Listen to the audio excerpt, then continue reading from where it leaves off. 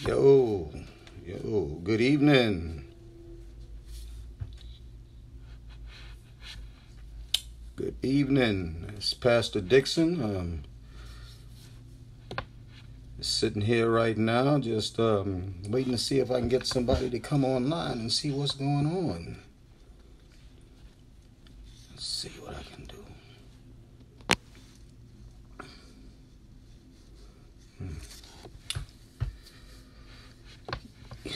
Yeah, good evening for those that are have popped on right quick. This is Pastor Dixon. This is my first attempt at a Facebook Live. So y'all please forgive my technical insecurities here.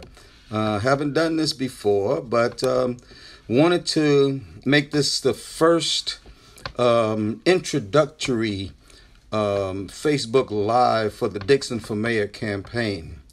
There's a lot of issues going on out here. There's a lot of, right now there's a lot of problems as far as this election is concerned. So as we're moving forward, I want to make sure that I'm reaching people out here with a message, clearly defining where I'm at, where I even believe my opponents are, and where the city of North Charleston, the direction that we're going to head once I'm elected mayor of North Charleston on November 5th of this year. A new day is coming. For all of those that came out today to the birthday party, block party, thank you all so much. You all are just amazing. But what else can I say about, our people, our good people? And when I say our people, I'm not talking about a specific ethnicity. Pastor Dixon, don't do that ethnicity thing. What I do is people. And people came out today, all ethnicities, ages, races, economic statuses came out. And we had a good time. And we talked about hope. We talked about a North Charleston where everybody is taken care of.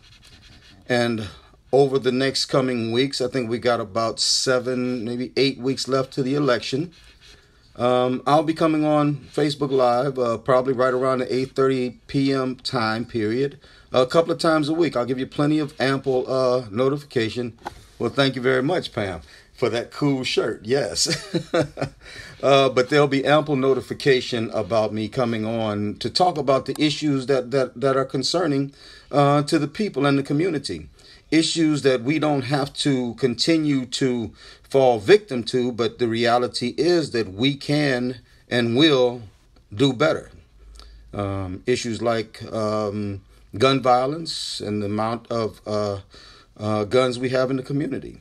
There are ways that we can break this down and end this cycle of gun violence. We can cut the bloodshed down. Our failing schools, it's ridiculous, makes no sense. And the poverty level in North Charleston is crazy. 50% higher than the national poverty level in a city that brings in more money than any city in South Carolina. And guess who's broke? When we have a demographic that's about 59% people of color. I ain't got to even say who's broke. You know who broke. Okay. But for tonight, like I say, this is just the introductory. So I'm going to talk about all these different things. Make sure that you tune in. I think I'm going to do the next one probably on Tuesday evening, where I'm going to talk about a specific candidate in this race. Okay? Gloves off. Ain't nobody got time to be playing with anybody anymore. I'm from the streets. I've been there. Been about that life. And I've learned that even as a born-again believer, sometimes you just got to go in. So I'm going in because this election is too crucial for us as a people. This election is too important for us to be fooling around, not supporting those that we know are going to do the right thing, and playing games with other people who are out here lying and conniving and basically perpetuating the system that we're trying to get rid of. This is Pastor Dixon, and I'm telling you, you all know me. You all know the level of integrity that I work with. You all know when I say something, I mean it and I do it. The others, some we don't know, some we know are shady. But Pastor Dixon is that one that's not all of that. And how do you know that? I'll tell anybody, Google me. You already know the work that I do. But tonight, because I'm not going to stay on long, I want to thank everybody that came out today to the birthday block party. Man, an amazing event. I want to thank everybody that took time out to either say happy birthday to me on social media or to text me, or those who just prayed for me yesterday. I thank you all so much. At 67 years old, man, my heart was overjoyed, overfilled by the love that was shared by all of my friends, associates, those that I've worked with over the years, those that I've cried with over the years. Thank you all so much. You all are phenomenal. And that's why I can't let phenomenal people be let down by nominal people, okay? Marginal people. People who talk more about what we can't do and what hasn't happened than those that talk about what is to come. So here I am. And I want to talk to you tonight about just a couple of quick issues, and then I'm going to pop off because I'm a little weary. It's been a long day. I don't have that same stamina I had when I was 20 years old, but, that's all right. By God's grace, I am who I am, and I be who I be. But got some issues out here. One of the issues I've been fighting with recently, though, has been yard signs. Shout out to Elvin Spates. Man, when you see something, say something. That brother caught some wrongdoing, what could have been wrongdoing, just in the blink of an eye.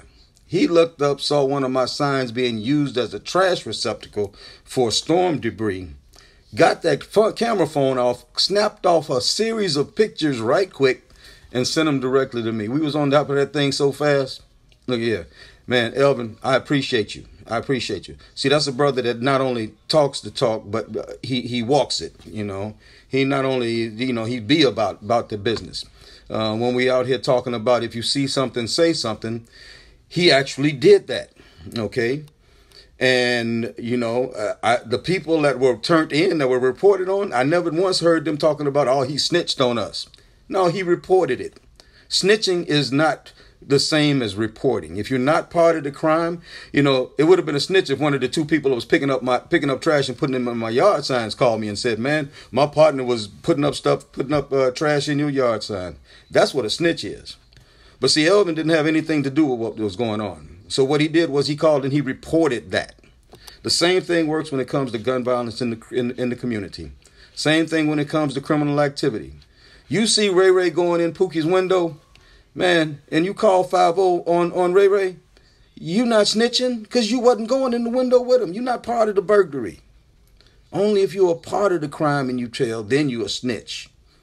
If you're not a part of the crime, what you're doing is you're protecting your community. Elvin Spates protected my interests, our interests, and actually the best interests of North Charleston when he called in and took those pictures and reported the fact that these folks were misusing my yard sign. Of course, I think in the end, it was a big misunderstanding. I think that was the only sign that was there, and it was reported that it was damaged, and the reason why they did it, even though they were wrong for doing that. The owner of the company apologized, and I'm not going to hold that against him, okay? Or those two who did that. Maybe they didn't know any better. So now it's a learning experience for each one of them, and it's opened up the door for each one of us to preach on, if you see something, say something. But these yard signs.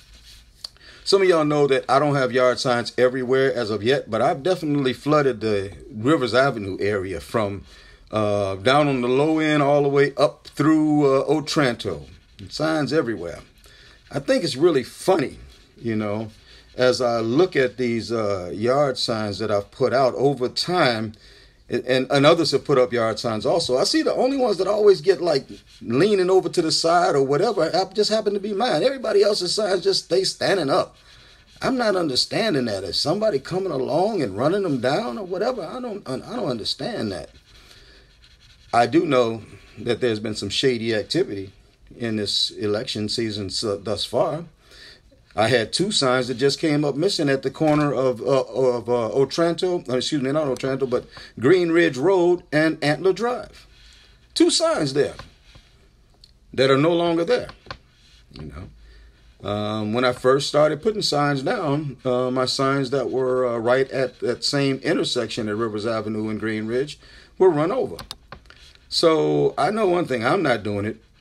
And I don't think anybody that supports me is doing this. But I do believe that there are other subversives out here.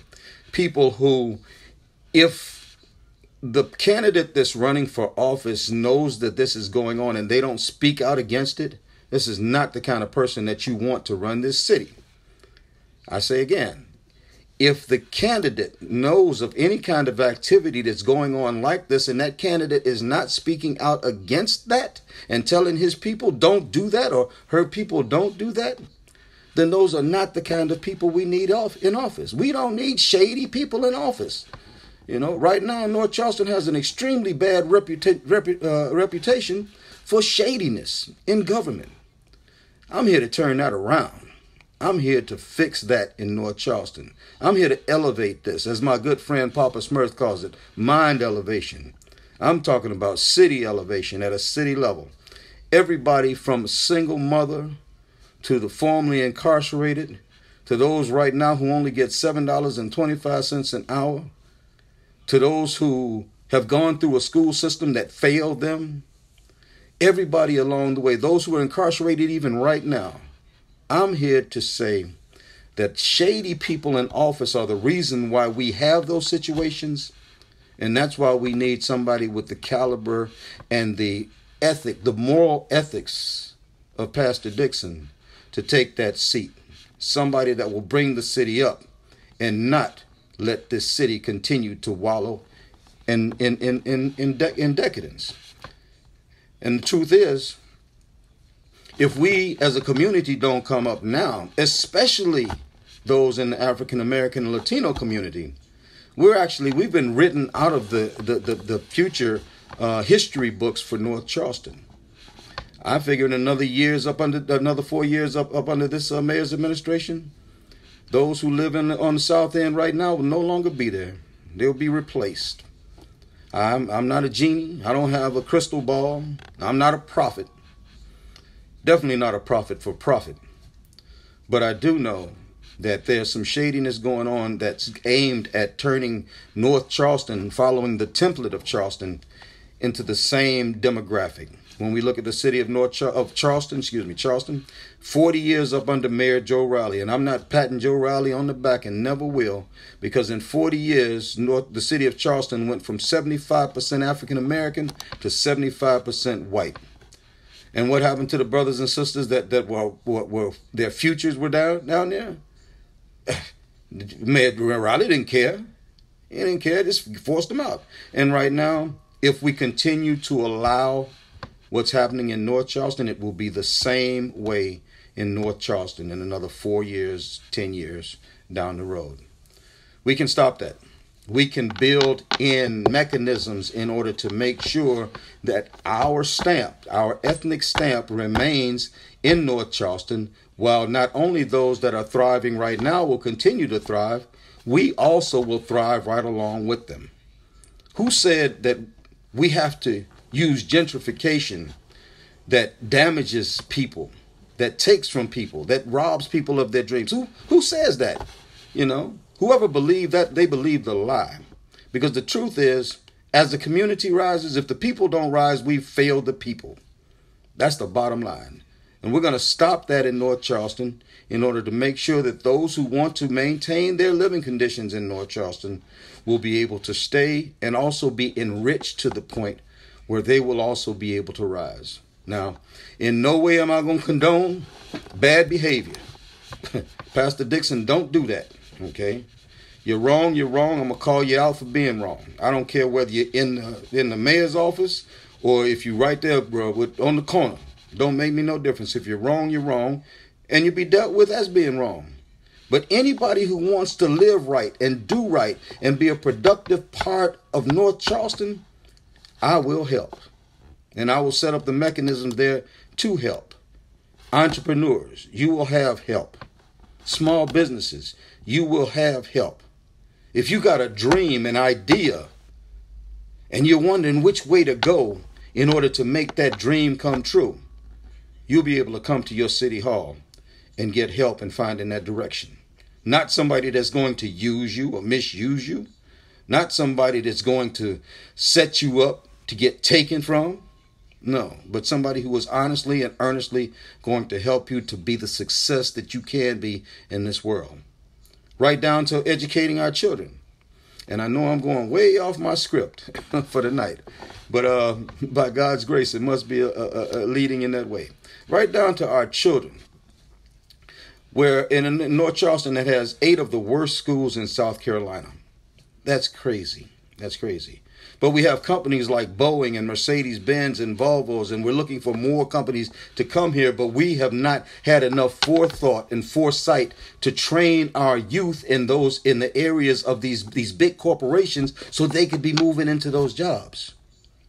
With a mayor that's been in office 25 years, who should have been ensuring the fact that our children were being trained and ready for when those new jobs that he was planning on bringing in came here. Failed him. Instead, he's pushing our children out of 8th grade with 3rd grade reading levels. Ridiculous. Telling them that college is the standard. And that kid is looking and saying, man, I can't even read. How I'm going to college? Taking the trades out of the schools without saying a word about it. When there's a whole lot of kids out here who are not college bound, but they can darn sure work with a hammer and a nail or fix a car. Man. We're going to get back to the old standard here in North Charleston, and we're going to turn this thing around. Back to the science. Back to the science. And 2 topics. Okay, first off, back to the science. I think it's really funny, because a lot of you all have seen my signs out in North Charleston in Rivers Avenue, up and down Rivers Avenue. I put a heck of a lot of signs down there. And when I put them out, first off, I put some out before the storm came through, before Dorian came through. And so the day before Dorian, though, I pulled them up because I didn't want my signs to become missiles. Okay, in high winds, these signs can become missiles and hurt people, actually. So I pulled mine up. Other folks didn't, but I did. Okay. And so after Dorian passed by, I went and put them back there. And so the majority of the signs that were out after I put them back down were my signs, Dixon for Mayor signs. Some are everywhere. And for a long time, that's the only signs that you see. But all of a sudden, and of course, my opponents are going to put their signs down, and I welcome that. But the one thing that I wouldn't do, first off, is to put a sign down anywhere near somebody where somebody else already has a sign down. I think that's tacky. I think it's shady. It's like, okay, y'all please forgive me, but I came from the streets, okay? But so I'm gonna use a little analogy. You out there hustling on the block, right? And so you got somebody else that's coming up trying to take over your spot. Y'all know what I'm talking about, okay? But somebody come up trying to take over your spot. So they just move in on you. Unfortunately, in the mayoral race, I can't just do what I might have done back in the day on that block to make sure that my territory was taken care of. But in this situation with these signs and whatever, ultimately the people are going to decide who's got the best product and who's selling bunk, who's selling dummy packages through their signs. Some of y'all gonna understand what I'm talking about. The others that ain't gonna understand that. Okay. But the reality is that there are some who are actually putting their signs up in front. And the mayor in particular. And I know it's not him, it's his people out here. But once again, if you have people out here that's doing shady operations and you ain't telling them don't do that, it's bigger part of the problem. I looked up today coming back home and I see like a mayor sign right in front of my signs and this, that, and the other. Man, that's just tacky. That's tacky, But the reality is, though, in the end, the people are going to understand that that was just a campaign ploy. And in the end, the mayor was selling nothing but dummy packages to the poor people and the people of our community. Dummy political packages, promising the world. Dummy packages like fish fries. I think I'm going to touch on this right quick, and then I'm going to shut down for the night and probably pick up in a couple of days, okay? We're about 20 minutes in? Yeah. Fish fries. Mayor had a fish fry scheduled for Ackerby a few weeks ago, and he canceled that and everything. And I just saw today that he's actually got a fish fry scheduled for tomorrow night over in Collins Park. Tomorrow night from 6 to 7:30. Yes, I'll put it out there. He's going to lose the election anyway, okay? But Collins Park tomorrow, 6 to 7:30, and Pepper Hill on Tuesday from 6 to 7:30. Go get your fish, right? Go eat. Eat up everything. And then when you go to the polls, vote for Dixon for mayor. Ain't no sense in, I ain't saying don't eat. Go eat. But don't fall for the banana in the tailpipe. Let me tell you about the mayor, okay? Here's how the mayor works, okay? Yeah, go eat. Don't let them get away with that. Then go vote for me. It's all right. It's all right. That's not using. He ought to understand that we're already hip to that. We've been down this road before. As a matter of fact, the Post and Courier quoted him in 2011, right? Post and Courier article in 2011. If you don't believe me, Google the article. It's right there. But the North Charleston mayor, Keith Summey, was quoted as saying, for this election season, this was when he was running against Chris Collins in 2011, for this election season, he's going back to basics to get votes. Fish fries. I say again, and I quote, for this election season, he's going back to basics to get votes. Fish fries. Now, he's having a fish fry in Collins Park, and he's having a fish fry in Pepper Hill. And what's the predominant demographic in both of those areas? And he canceled one in Ackerby 2 weeks ago. What's the primary demographic there? Black folks. And if he's using fish fries, he says back to the basics to get votes, fish fries, I'm quite sure that we are smart enough right now in 2019 to not fall for the same ploys that he used in 2011 and 2015. But go get the fish, though. Yes, go eat. Eat them up. And then leave there. Toss up the dukes. And say, I'm going to vote for Pastor Dixon because Pastor Dixon, he ain't trying to con us, beat us, or cheat us. And he ain't got to cheat to win. Straight up tells you what it is and then does what he says he's going to do. So this is just some reality about it. These chats that we have, I'm going to be having these chats every couple of days or so. And like I said, I'm going to talk about some issues and I'm going to talk about some candidates. I'll just share my opinion, my First Amendment right, which I support the First Amendment. I'm going to talk about the issues. I'm going to talk about gun violence and what we'll do in order to fix that problem. I'm going to talk about our education and how we fix. And I am so fed up with this system. You know what I'm more fed up about is every time I see Mayor Summey, for the state of the city address every year, it's rosy. It's peachy keen. It ain't nothing wrong with this city. It's just a beautiful old place. When the reality is, for most of the people that look like me, it ain't beautiful. It's not like that. Then when I look on Facebook at the little government page and all of that, and they have him, he's always got 2-3 little black kids surrounding him and carrying on, as if we are stupid enough to fall for that. No, we're not. Not anymore. He even pulled out a whole new bag of tricks recently. Last year, he went out passing out sleeping bags to the homeless people. Instead of giving them a home by making sure that Naval Hospital got renovated when they first bought it instead of selling it for a $3 million profit. We could have had homes for the homeless right there in Naval Hospital instead of giving them out some darn sleeping bags, something that he has no track record of doing prior to last December. We're going to fix this. We're going to fix this. We're going to fix the school issue. And we're going to get people paid. We're going to get people paid. We're going to raise the minimum wage to $15 an hour here. I got one candidate that's talking about raising it to $25, and that candidate never even fought for $15. So, come on, man. Campaign rhetoric. Campaign rhetoric. Pastor Dixon is the truth, the real deal. I'm not bragging on myself. If you don't believe me, fact check me. Google me. And you'll see. What I'm talking about is just real truth. When it comes to gun violence, I'm on the Brady Campaign to Prevent Gun Violence National Board of Trustees, and recognized last year by the National Bar Association for what I've tried to do to end gun violence in my own city. I'm the only candidate probably been shot at in the hood, but they missed running for office. So you tell me I don't know what I'm talking about? I know what I'm talking about.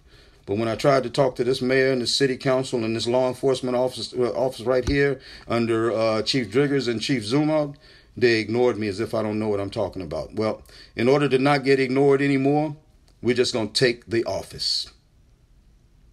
I'm going to let that sit right there. We are going to take the office. Welcome to the revolution. This is Pastor Dixon. Looking forward to hollering at y'all in another couple of days. Y'all hit me up. Check out my website, www.dixonformayor.com. Follow me on Twitter, Dixon for Mayor 2019. Follow me on Instagram, Dixon for Mayor 2019. Man, holla at your boy. If you got issues going on, holla at your boy. Straight up. I'm the same person that folks been turning to for years, knowing that you're going to at least get somebody that's going to listen and try their best in order to turn this thing around for you.